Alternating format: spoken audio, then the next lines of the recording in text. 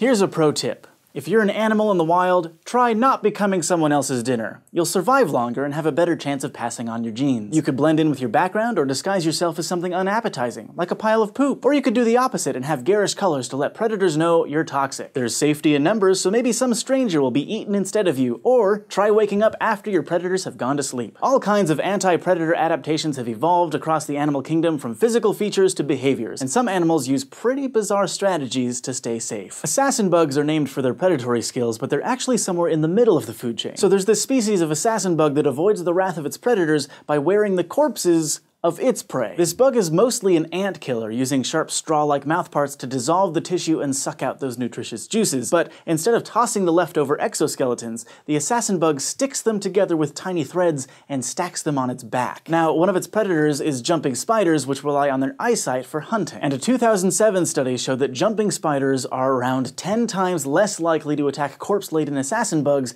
than bare-backed ones. Researchers think the ant corpse backpack changes the bug's outline and movement, so predators that depend on vision just can't tell that it's food. Or if they did attack, they might just get a heaping mouthful of ant corpses as the assassin bug scurries away, which doesn't sound all that delicious. Instead of sight, bats hunt using sound, also known as echolocation. Basically, they call into the night at frequencies higher than we humans can hear. The audio signals that bounce back let the bat know what's around. Trees, buildings, maybe a tasty moth. Moths may seem like an easy meal, but that doesn't mean they're defenseless against their flying foes. Some, like the greater wax moth, have evolved the ability to detect high-pitched sounds, like bat echolocation clicks. If they sense a bat getting too close, they might fly in wild patterns or even drop out of the sky to avoid being caught. Other moths take it farther and emit clicks of their own to freak the bats out, or tell them, "I'm not tasty, don't eat me." Plus, a few species of tiger moth can even use their clicks to interfere with the bat's echolocation, a process called jamming. Rather than detecting a clear moth audio pattern, the bat gets a garbled signal and can lose track of the moth in its confusion. California ground squirrel moms also have a few tricks up their tails to keep their young safe from hungry predators. First off,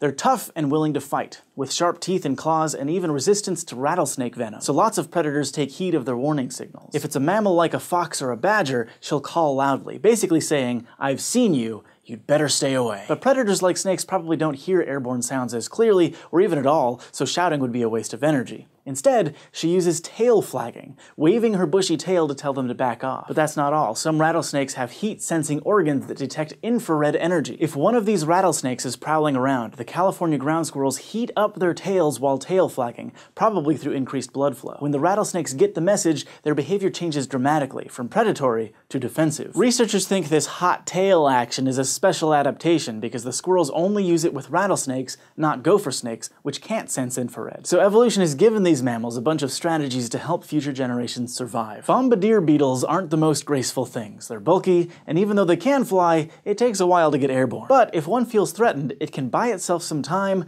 with raw pain. Tilting its back end toward its aggressor, the beetle fires explosive pulses of boiling hot, toxic liquid. The beetle's abdomen contains two separate chambers storing hydroquinones and hydrogen peroxide, respectively. These react violently into a hot, high-pressure spray of benzoquinones, chemical irritants that deter virtually all predators. Researchers from MIT have been studying this superpower. They used synchrotron X-ray imaging to see inside the beetle as it detonates. The flexible membranes and valves they discovered were complex, but they were only a few evolutionary tweaks away from the beetle's much less violent relatives. Understanding how this insect creates and survives these intense chemical sprays could even help engineers develop beetle-inspired propulsion and blast protection systems. Next up are black-capped chickadees. They're common North American birds and tasty treats for many birds of prey, also known as raptors. But these little songbirds have surprisingly complex ways of communicating, with special calls that trigger fight or flight reaction. If a chickadee spots a soaring raptor ready to snatch a meal, it'll use a soft, high-pitched seat call.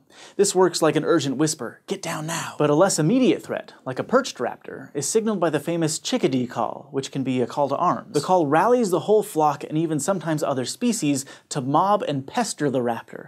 With its cover blown, the predator's best bet is to try elsewhere. Researchers think that a chickadee call could encode some detail about the predator as well. The more D syllables, the bigger the threat level, and up to 23 Ds have been recorded. The colorful, kind of goofy-looking triggerfish are found in warm ocean waters around the world and play it safer than some of these other animals. They search the ocean floor for food, like mollusks and crustaceans, but if threatened, they'll head for the nearest cubbyhole to hide. See, triggerfish have two spiny dorsal fins that normally lie flat against their body.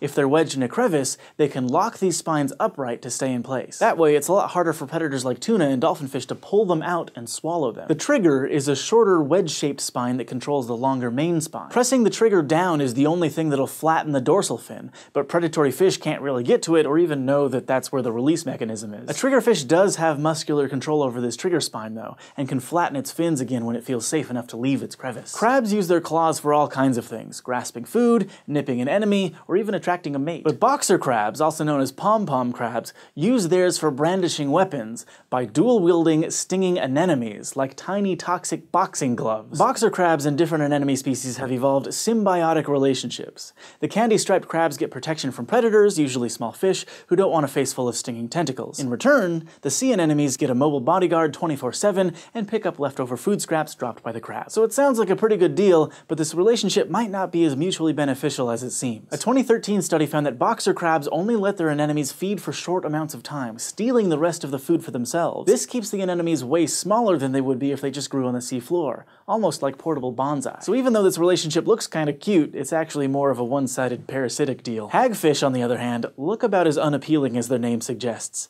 Their anti-predator defense is pretty gross too. If startled or grabbed by a predator like a shark, a hagfish will spew out a bunch of goopy slime from pores all over its body. The slime is made from mucins and other thread-like proteins that expand in water, creating a thick gel that gets everywhere. Beyond just being gross, this mucus is potentially lethal. It's not toxic, but it can clog the gills of attacking fish, probably by keeping water from flowing as easily. All of a sudden, the predator has to focus on not suffocating to death, rather than finishing its lunch. Plus, to make a speedy exit, hagfish can twist their flexible bodies into an overhand knot shape to wipe off the mucus layer and slip away. Hagfish slime is an area of active research as scientists try to figure out how massively long protein fibers in the slime are stored and deployed. One lab is even talking about threading similar proteins into tough, stretchy clothing of the future. Pronking, or stotting, may sound like some new internet fad, but it's a move with a message that keeps some animals alive. In the African plains, herbivores like the Thomson's gazelle tend to hang out in herds, keeping multiple eyes on the lookout for predators, like big cat species. So as a gazelle, you may have some safety in numbers, but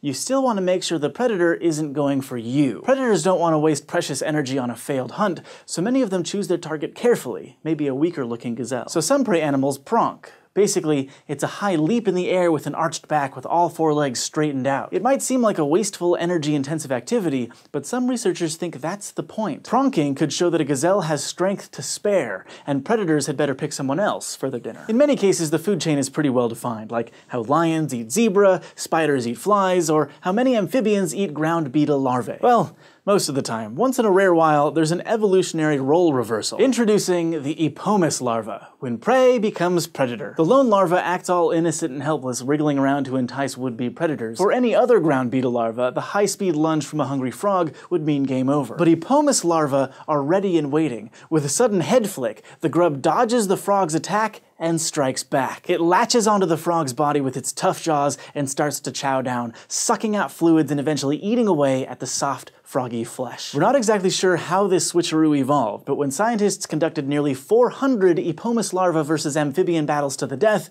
the grub won every single time. So however these ground beetle larvae managed it, it's working well for them now. The animal kingdom can be pretty brutal because everyone's just trying to eat and stay alive, but evolution keeps things interesting, especially with all the creative adaptations in prey animals, from hiding to making a scene to really putting up a fight. Thanks for watching this SciShow list show, and thanks especially to all of our patrons on Patreon who make this show possible. If you want to help us keep making videos like this, just go to patreon.com/scishow, and don't forget to go to youtube.com/scishow and subscribe. Lots of things in nature that we've given pretty odd names. Like, I know that you know that seahorses aren't mammals that gallop through fields, and sea cucumbers aren't vegetables. This frickin' strange